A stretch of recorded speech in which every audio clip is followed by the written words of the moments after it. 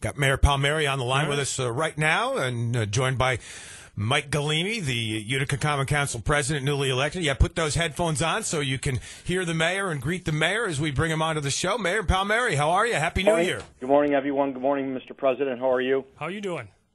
Listen, I'm doing well. All right, great.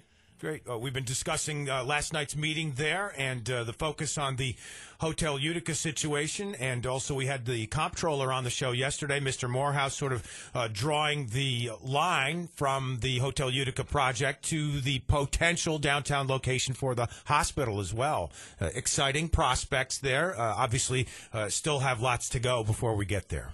Well, obviously, we're making strides. I think if you look just at the Hotel Utica, maybe years ago, if you had a major event like this coming, maybe the outcome wouldn't have been as productive as it was last night. You had to have a willing, able partner with the new buyer, the bank, the mayor, the comptroller, the members of the Common Council to make this happen.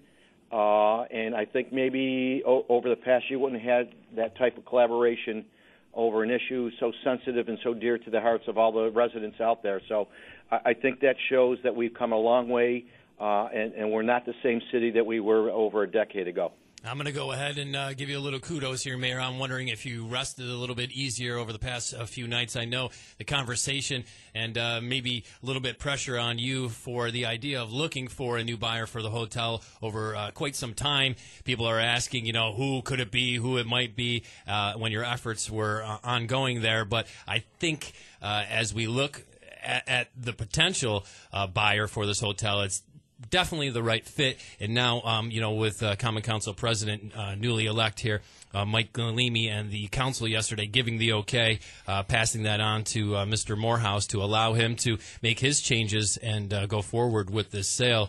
What is the next step for you, and how do you feel about it? Well, it's been 4 long years with Hotel Utica, and we've had a multiple of different developers looking at it.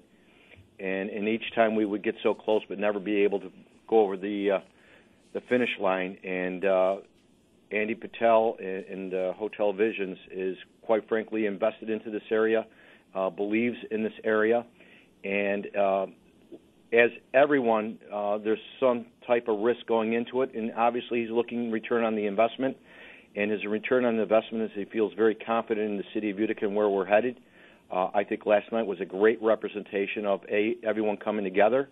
And I think as we talk about the future development of Utica, as I've always said for my last 4 years, my ultimate goal, and I'm sure the members of the Common Council and everyone else, is we want to be the best little city in America. Mm-hmm. Happy with the committees that have been formed here as well? To be quite frank with you, I have not even looked at them. I don't know who is with them or whatever. I don't think they voted on them. At the end of the day, the committee structure is I have to work with 9 members of the Common Council and the president of the Common Council. So whomever the committee may be, if they have thoughts or they're looking for questions to be answered, this office is always, my administration has been very open and transparent, and we'll do that. And again, I just got to reflect over last night.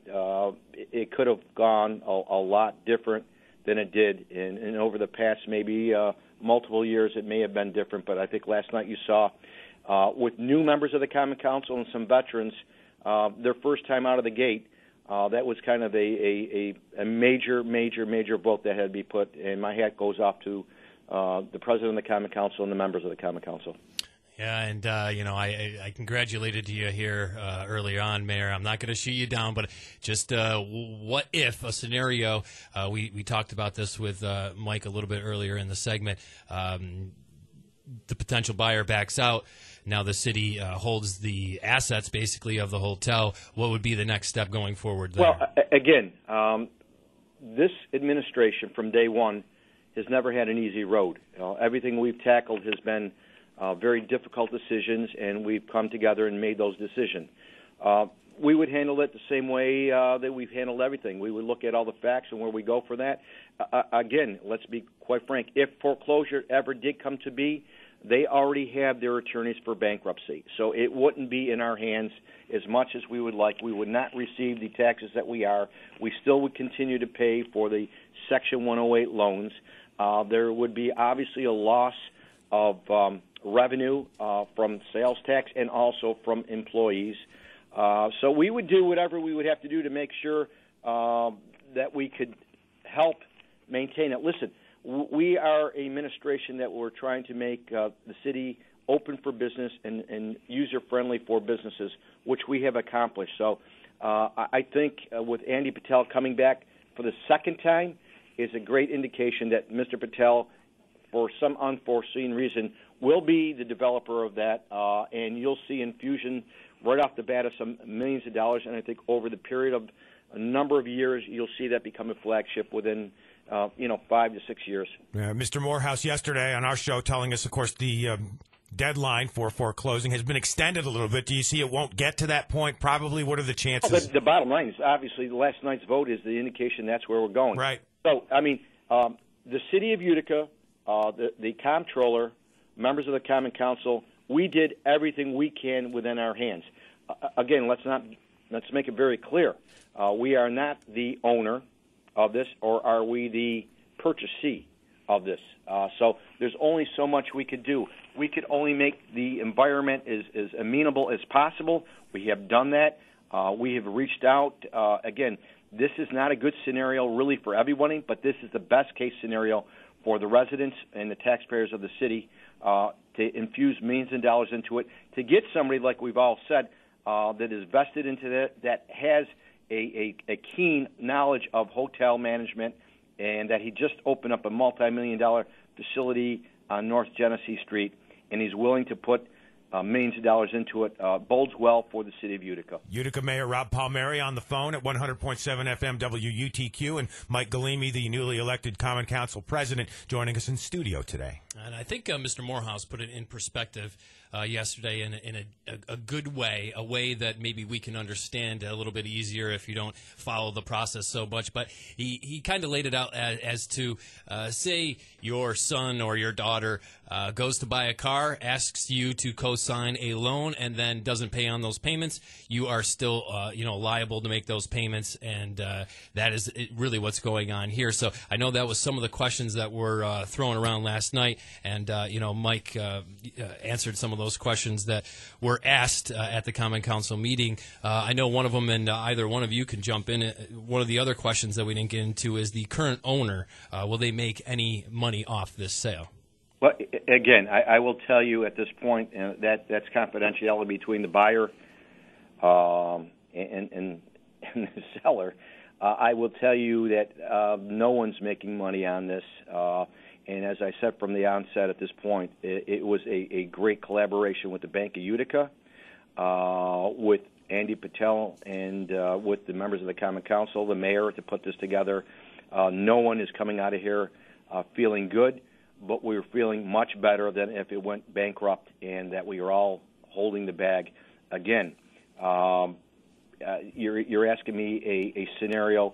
I'm telling you, from what I understand, there's not going to be any money going through the bank at all at this scenario. So, all right, let's break this down, and either one of you can jump in if I have something wrong here. At the end of the day, we recoup some taxes from the hotel. With a potential new buyer, we get the hotel back on the tax roll. We finish paying our loans through 2020, and then we're able to take that CDBG money and use it for other projects. You got it right on target. Correct. Awesome. All right, Mayor, thanks for joining us this morning. Appreciate it. Anytime, it's my pleasure. And when I try to call in, don't block me up. I don't know why. I don't know what was going on. And that was Jay. Yeah, it was me. Mayor. And by the way, poll question this week: which NFL playoff team are you supporting? No New York teams left. Are you throwing support to anyone else? Well, you know what? My chief of staff is a Kansas City guy. Mm-hmm. He loves them, and I hope that they do well. I really don't have any horses in the race at this point. I'd like to see. Listen, for the NFL, I'd like to see one of the teams that haven't been there. I think Carolina has done a great job. Mm-hmm. I think Cam Newton, and hopefully next year the Giants will be able to get to a different level. But it was a real sad year for me, for me as a Giant, and even watching the Jets having the ability to be into the playoffs, and they didn't do it.